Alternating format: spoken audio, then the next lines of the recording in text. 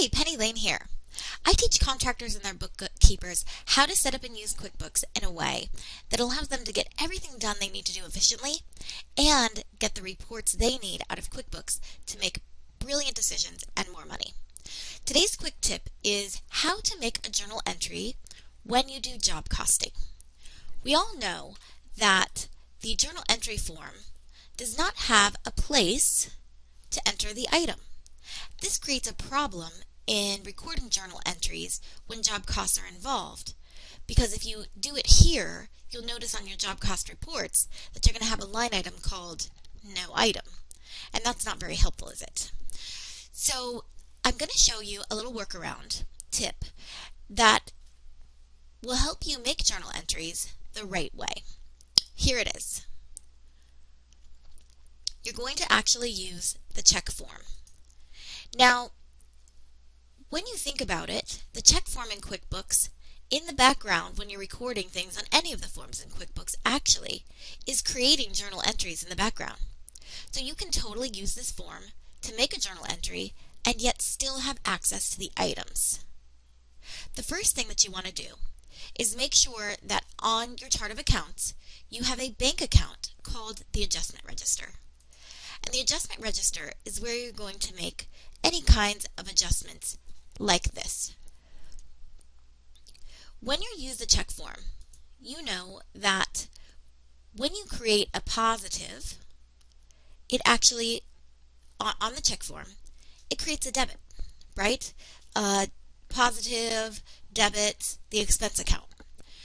So when you create a negative on the check form, you create a credit. If you get too bogged down by the debits and credits idea, you just kind of know that when you're on the check form and you do a positive thing here, it makes an expense happen, right? So if you want to make an expense happen, it needs to be a positive. It could get a little more confusing with the debits and credits for other types of entries, but generally you're going to be affecting job costs. So if you want to affect the job cost positively, you're going to use a positive number. If you want to affect it negatively, you'll use a negative number on the check form. Let me show you an example. Let's say that the owner took some materials for a job to the local landfill, and he needs to get this. He had to pay for cash. He didn't have a check on him or whatever, or they didn't take checks. That's actually happened at the local landfill. So he had to use some cash out of his pocket to pay for it. We need to record the cost of the job, so we're going to use the Items tab. And in this example, demo disposal is the proper item to use. Let's say it was $120. Then we choose the job. Now this is a positive number because we want to create an expense, so it's just like any other transaction. But what are we going to do, because we can't really write a check out of here? What we're going to do is, just like a journal entry, we're going to create an offset. It's not specifically spelled out here as a credit, but remember, if a positive on this form is a debit, a negative is a credit. For this particular example, we can click over to the Expenses tab and choose our equity account, which often, or a loan account, if it's a shareholder loan and you're going to pay the owner back at some point. But just to keep it simple, we'll use an equity account. It might be called owner's draw, owner's contribution, shareholder distributions, shareholder contribution. Just if it was the owner's personal money, the appropriate thing to use is an equity account. So we're just going to do a negative of the same amount, and we are not going to put the job name on here because, again, this would show up at the bottom as no item, and that's not our goal here.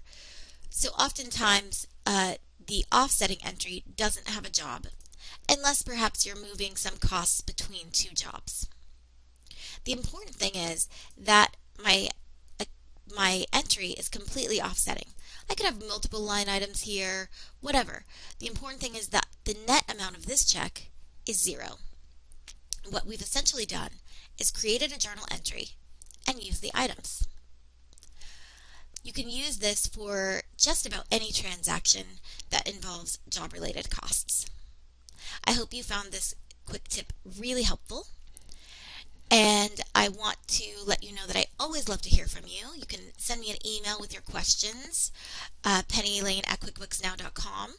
Visit my website at quickbooksnow.com for helpful tips and tricks for contractors and other types of businesses. You can subscribe to my YouTube channel where you'll always be notified of new tips and tricks that I put out. And don't forget to like me on Facebook and find me on LinkedIn.